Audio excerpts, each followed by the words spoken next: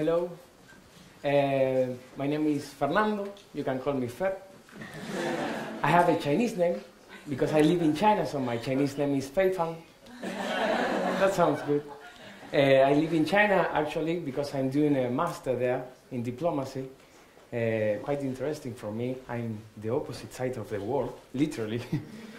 Very nice. But I was born in Argentina, a country that has tango, that has nice food, beef, barbecues, all, and economical up and downs, political struggles. We like to discuss because we are really passionate about everything, because we can also discuss about football. Sadly, the modern history, it's kind of tough, really difficult for us. We have been in different military coups in the 30s, 50s, 60s, and the 70s. Sadly, also, one of my grandfathers was a political leader, democratic and peaceful leader, and well, he got arrested not once, not a few, but several times into jail because he was a political leader. And he claimed that the violent military junta, it wasn't the way to build a country. In my hometown, Salta, the north part of Argentina, I was living in my neighborhood that my mother, my cousins, my aunts all live next to each other, in front, around. It was lovely because I can go to have dinner with my aunt and then go out with my cousins. So we are surrounded by family. Then I get into my university, hearing those kind of stories of my grandfather and the persecution that has to suffer my family because of that. And start to realize, like, also my neighborhood, the Argentinian neighborhood, it wasn't so peaceful. The most important threat that we had in those times, it was Chile. The neighbors, that we share food. We share the same passion about football. We share culture, language. And I really couldn't understand about why my neighbor hate me, or I should hate my neighbor, because my neighborhood was my family, so I couldn't hate them. So but start to ask, that's the word. I try to criticize that thought and that myth, and I want to really destroy that myth of hating your neighbor.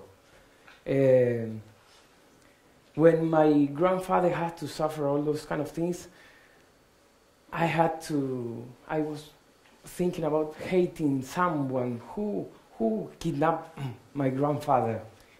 It was the military, and I tried to avoid that, but I hate militaries. He was a nice man. Why? I criticize. I start to ask myself and my family and my country. Long time ago, I decided to destroy the myth of hating the neighbor, hating the militaries. So I try to understand more. I study then with militaries in Argentina, and then I moved to Chile, the historical enemy. I moved to Chile and studied with militaries in Chile, Chilean militaries. So it was a lot of combined things I had to face, but I really wanted to face because I wanted to destroy the myth. And I live with them in a military academy there in Chile. I drink with them. I share my thoughts. I share my theses, my articles. We share points of view. Something happened. Something was created between us. We built something with each other, and started to change my points of view. started to stop hating, started to understand. And of course, I have to say this, you cannot build future with impunity. In Argentina, with all those kind of things happened with my grandfather, and it's one example, little example of many. In Argentina, we nowadays put in prison all the high-ranking militaries that was involved in that part, that the violent people they were.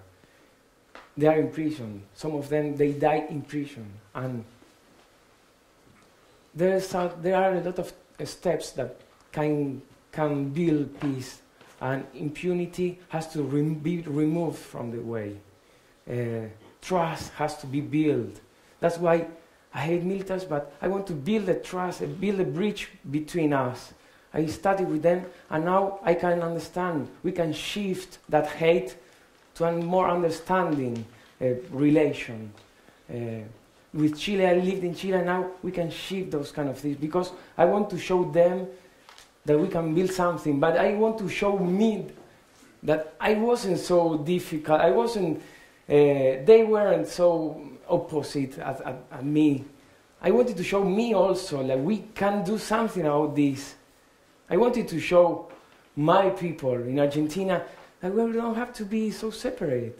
Nowadays, Argentina and Chile has a combined peacekeepers force.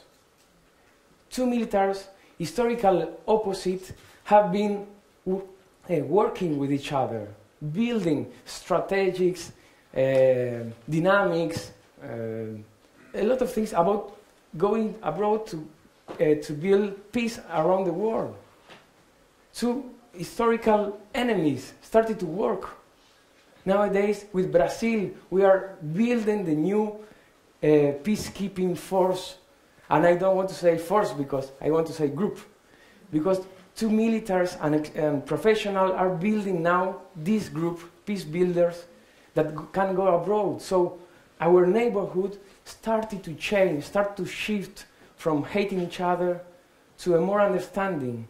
I can go to Brazil now and enjoy a pleasant dinner with my colleagues or with some militaries and talk about peace, and that's it. That's the thing. Nowadays, because of my grandfather and my grandmother had to suffer that, I can go and protest, and I like protest. I have been going around the world doing protest. And I go to protest and say my ideas, claim my rights without getting into jail. There are some steps. I think just to show, I always say, like, South America can show some nice things around the world, besides tango and salsa.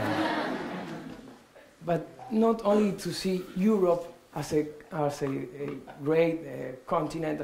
There are a lot of parts of the world that are building beautiful things, that are building peace. South America can show a little of that. Some peace, understanding, and some ways. We are doing the steps, and we are doing it. That's it. That's my story.